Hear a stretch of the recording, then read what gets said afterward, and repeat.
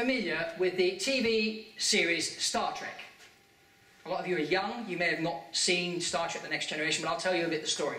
That thing that you see in the sky there, just orbiting Earth, is what's called as a Borg cube.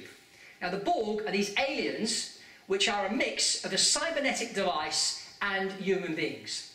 And what they do is they go around the universe, they land on a planet and they assimilate all the people from that planet and they link them in through cybernetic devices. Very, very interesting. And so when you think something, everybody else can hear what you're thinking. So very interesting.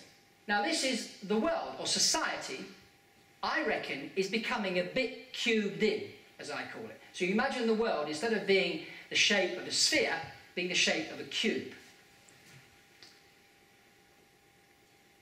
This is a Borg. Okay, so as you can see, it's a human being with a cybernetic device attached to them. And what's happening here? You familiar with this technology? Google Eyeglass. It's already here.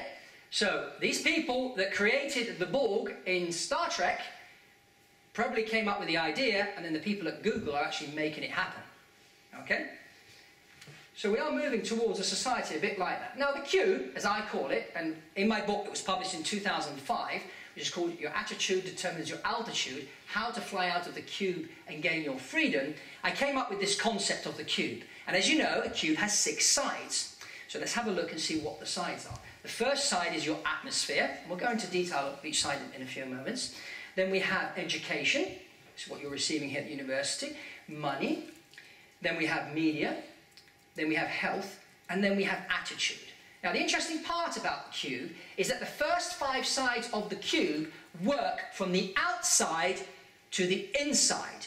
The only side of the cube that works from the inside to the outside, therefore the one that you control, is your attitude. So this is where attitude, mindset, as some people call it, is really, really important.